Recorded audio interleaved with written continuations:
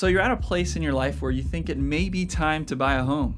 Maybe you just got married, or you just started having kids. Maybe you got into a new career, you have more income. What does it take to qualify for a home loan?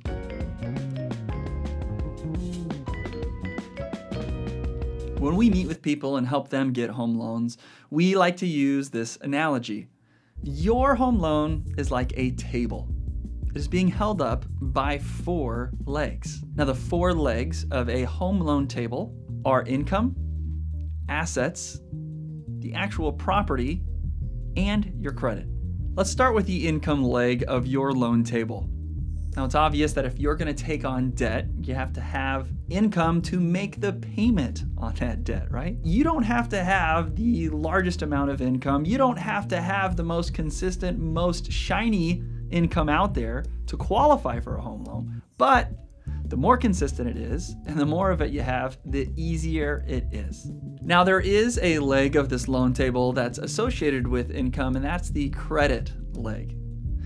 Now, credit is important when qualifying for a home loan. The things that you would think about, like your credit score, right? I mean, the higher credit score you have, the easier it can be to qualify. But there's a portion of your credit that is tied to income that plays a really big part in qualifying. What are the outgoing payments on your credit as it relates to the income that you have? So a simple example, if you make $10 a month and the outgoing payments on your credit are $9 a month, there isn't a whole lot of room there for qualifying. But if the opposite is true, you have $10 a month coming in for income and you have $1 a month going out on your expenses on your credit, that helps a lot. And as I mentioned before, credit score is important. If you're having a credit score that's above 740, 760, you're gonna get a great opportunity, but you don't have to have that high of a credit score to qualify. You can qualify for a loan as low as 660, and in some cases as low as 620. And there's even some weird loans out there where you can get a loan if your credit score is below 620, but it's not necessarily advisable. Again, a lot of it depends upon how strong the other legs of the table are. Now, a quick note, although all 4 of these legs of the table are very important as it pertains to actually qualifying for your home loan, the credit leg has probably a bigger impact on the actual interest rate that you can get. And we did a video about this last week, so make sure you check that out. Now moving on to the next leg of the table, and this one can be often overlooked, but it's extremely important, and that is the asset leg of the table. When you qualify or apply for a home loan, you're gonna get questions like this. How much money do you have? And where did you get that money? And how long has that money been in your account? You see, if it's money that you've been saving for a while, that you've earned on your own, that's really good. But if it's money that's maybe gifted to you or it's dependent upon you from a down payment assistance program, or worse, it's money that's magically showed up into your account that you can't necessarily source, that is a risk to the bank, and that can impact your qualifying. Look, you can get a home loan with gifted funds. You can get a home loan with down payment assistance. But to qualify for the best rates and to make qualifying easier, it's best if your assets are your funds that you've earned over a period of time. And just like the income leg of the table was connected to the credit leg of the table, there is a correlation between the asset leg of the table and the property leg of the table. So why this property leg of the table is so important is because this is the one that's associated with your down payment.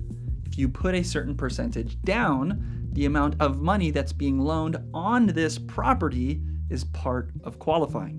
Now, there's a myth out there that you have to put 20% down, and we did a video on this topic as well. You can click here to check that video out. Now, while you don't have to put 20% down, the amount that you do put down does impact qualifying. The other portion of the property leg of the table that's important is the type of property that it is.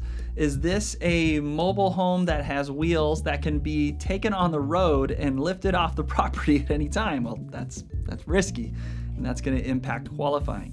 Or is this a property that's in a homeowners association that has a group of people dedicated to maintaining not only the outside of the property, but the neighborhood as a whole, which then impacts how that home value could change? The property leg of the table is measured, yes, by the down payment, but also the type of property and the type of neighborhood that it's in. The bottom line with this property leg of the table, it has to do with collateral. What kind of home is the loan being put on, and how much skin in the game do you have as it relates to this collateral? Ultimately, this whole analogy about the table and the legs under the table, the whole thing with qualifying for a home loan, it has to do with risk. How risky, how balanced is this table? Now, you don't have to have all 4 legs super solid. Now, that helps a lot, and it can make your home loan process a whole lot easier, but you don't have to have an amazing leg all the way around. You might have a shaky credit leg, or you might have a smaller down payment, which makes your asset or property leg a little smaller.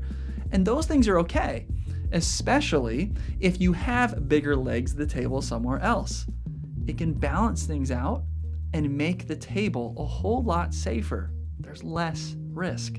So what does it take to qualify for a home loan? Well, you need to have 4 strong legs. You need to have income, you need to have assets, you need to have credit, and we have to look at the property. Those are all important things. But there's another important thing that I didn't mention yet, and that is how you obtain this loan. Now, sure, you can go online and try and get a home loan on your own through a robot, and that might work for you. I don't advise that. The best way that you can get a home loan is by working with someone local, someone who knows all 4 legs of the table, the properties in your area, but can evaluate your income, assets, and your credit, and make sure your loan is going to be what's best for you. Oh, and pro tip, that's how you get the best rate. Working with a local mortgage broker is absolutely the best way to not only qualify for a home, but get the best interest rate. Well, there you go. Now you know what it takes to qualify for a home loan. If you know somebody that's in the market to potentially buy a home, or maybe someday they want to buy a home, share with them this video. Empower them with this information so that they too can get the best mortgage possible. Thanks for watching. We'll see you guys next week.